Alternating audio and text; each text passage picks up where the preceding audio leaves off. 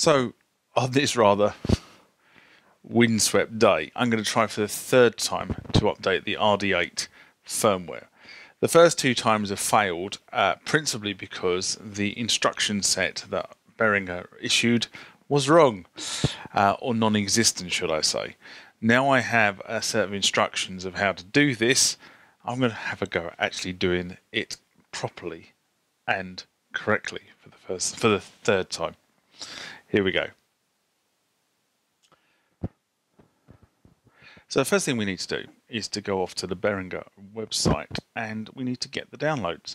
So for that we go to behringer.com, we hit support, and from the support website we scroll down until we see downloads. I'm just going to get rid of the cookies message and click on downloads. Now we have to find the download for the drum machine. Now I know that this is under drums, under electronic drums, under rhythm designer, and there we have several options here. And the option we want is firmware. So we click on that and we get two options in the download section. We get the updater for Mac and the updater for Windows. I'm going to use the Mac updater, so I will download that now. Agree to the terms and conditions and hit the download button. And it's now downloaded to my computer. So that's capture of the software. Now we have to set the RD-8 up for receiving the file. Now they make a number of comments in terms of how to do this. So at this point in time it says connect it to power. There's power. It's not on, as you can see. This is raised. There's nothing on about this, and it makes a very important comment about there being no MIDI cables connected. And as you can see, there's no MIDI cables, and at this point we don't have the USB cable either connected to the device. So the RD-8 is in the right state to be set up.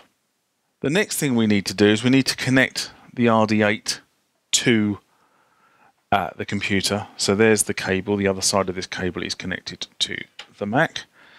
But again, the unit at the moment is still switched off. So we now move back to the computer for the next part of the operation. So the next part of the operation is to take the file that has been downloaded and to put the computer into update mode. We do that by extracting this file. Now this is not to be well, we expect this to happen because this file has come from somebody other than Apple, and Apple don't like you opening other people's files. So rather than move it to the bin as it suggests, what we do is we use the control key and then we open a window with all the options, and then we select open from this window. Now you can see that another option has appeared, which is the open option. I'm going to say I want to do this. Click open. Updating software, rather than opening on top of the window, has opened up behind the window. But there you go, the updating software has loaded and is waiting to find the RD-8 in update mode. So now you go across to the RD-8 and put the RD-8 into update mode.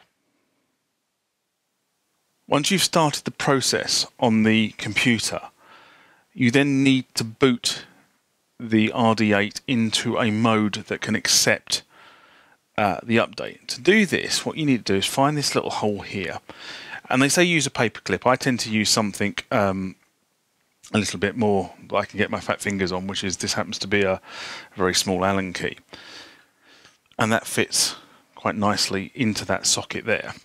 And what you do is you press that, and you can hear it go click, and then you switch the unit on.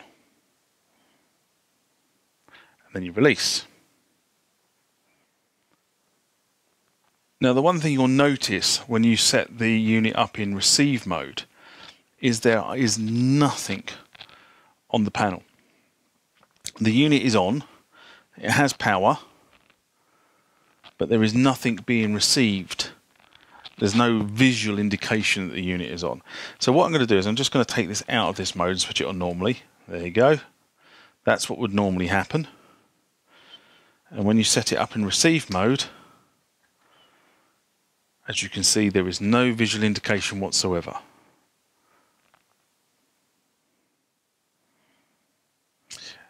As you can see, now that the RD-8 is in update mode, the machine or the updating program has detected it and says, do I want to update? Of course I do. So I'm going to click the update button.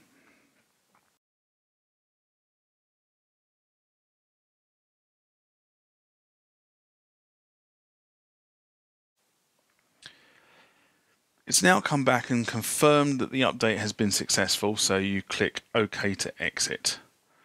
And that is the computer part done. Now that it has completed the update, we need to, at the back here, turn the unit off, turn the unit back on in normal mode,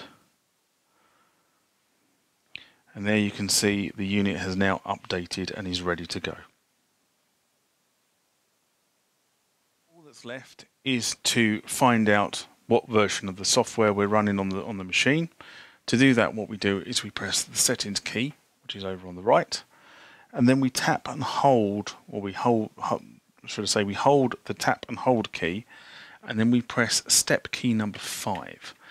And if we now look, let me try that again.